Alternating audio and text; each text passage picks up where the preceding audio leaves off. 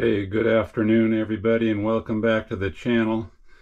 Back here in the main utility room for the house on the 600 amp hour bank with those two Chins 300s tied in parallel 600 amps, showing you how I still finishing up the month here, zero gas, and what I've had to do to keep that. So yesterday this system was getting down to about 20%, about as low as I ever like to take it.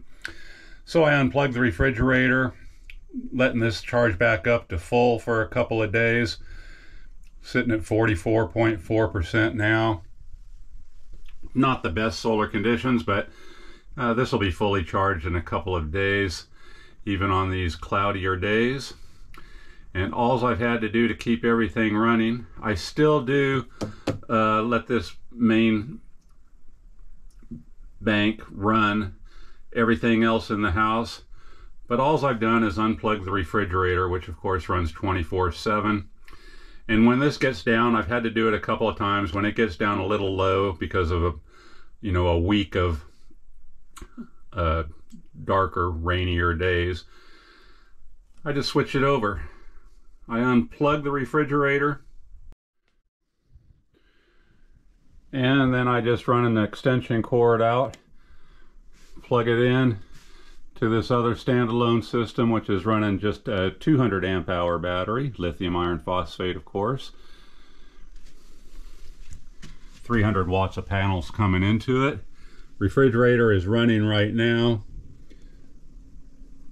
but the 300 watts is actually, it's charging. So you can see that that battery is gaining 82.6% full. Gonna get 100% full today. The refrigerator is running, pulling 69.3 watts. Very efficient refrigerator. About to finish up yet another month. Zero gas, staying off the gas, and that's all I have to do now with this separate standalone system. When the main house bank gets down as low as I want to take it, I simply just run a cord out here to the shop, plug it into this system. This one runs it absolutely fine. I let the other system charge up completely full.